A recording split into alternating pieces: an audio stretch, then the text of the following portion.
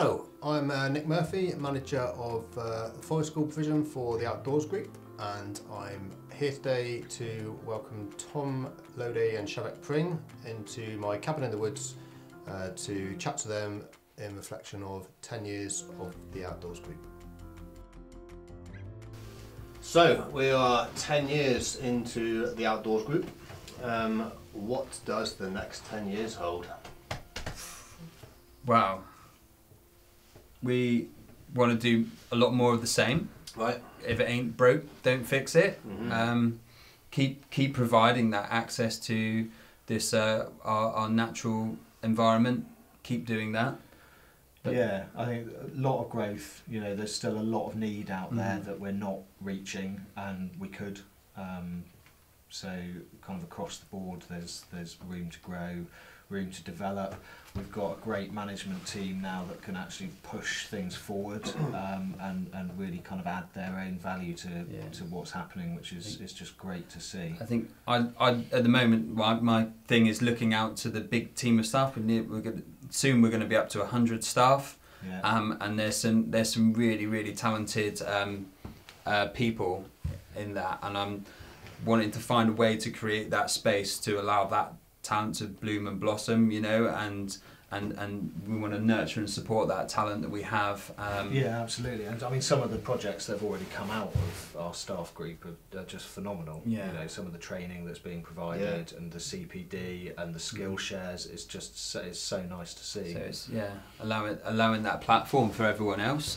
Yeah. And then kind of the other side of it is the kind of response to climate change. Really, you know, we've got firm commitments to be carbon negative by 2030. We want to go zero single-use plastic as well. Increase our biodiversity across all of our sites. So we want to be a socially responsible, ethical company. We're going to look at all of our purchasing and make sure that that's, you know, not just any old hot chocolate. It's got to be fair trade and all those kind of things. Make the right choices. You know, we've really got to practice what we preach.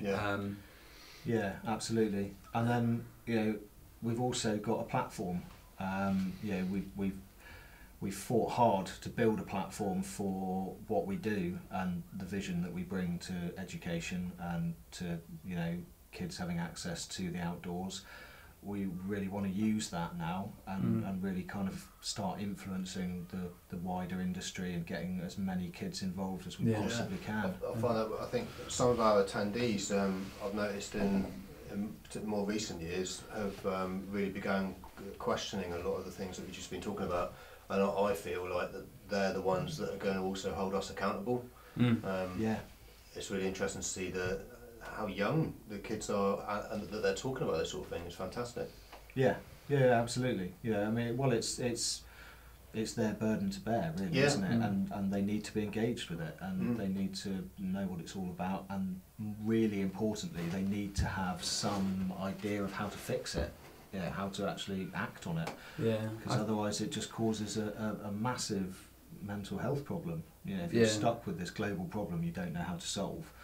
You know, where are you supposed to go with that? I think it's empowering people to make that change rather than feeling like it's that big problem that I can't have any control or impact on. Is actually empowering people to, you know, that think global, act local kind of thing, or what can I do, and have that mindset where, you know, try something. If it doesn't work, have a think about it and try again, you know, and build that confidence in people and build that resilience.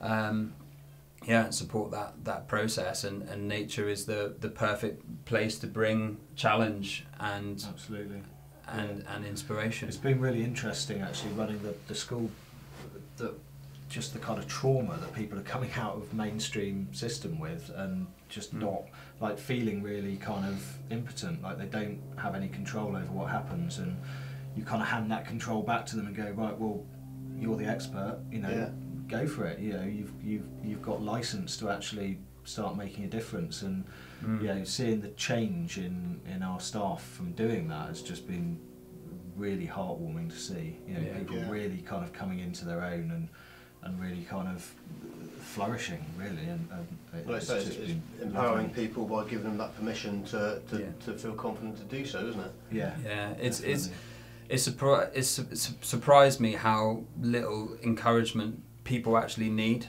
Like, people want to do stuff, you just need to create that situation. We've got that situation now, it's just like, yeah, go and do it, great idea. And just being a yes, giving people a yes, like, go for it, try it, I'm behind you. Yeah. So what attributes of the outdoors group are you most determined and keen to hold on to as we continue to grow and develop? Well, I think the kind of the at the core of it all is the kind of project-based, learner-led experience that people get. That's fundamental across everything we do, whether it's school outreach or the school or TLP or forest school sessions, home ed, whatever it is. That's really at the core of it. And I think if we can hold on to that and develop that across everything we do, that's going to be really, really key. Obviously outdoors. Yeah. Otherwise I have to do another rebrand.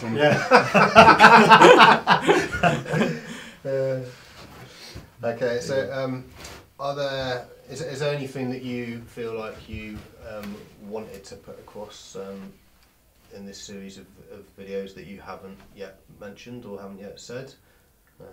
I'd say it's like one thing, putting a message out there is like, Shev and I don't have any superpowers.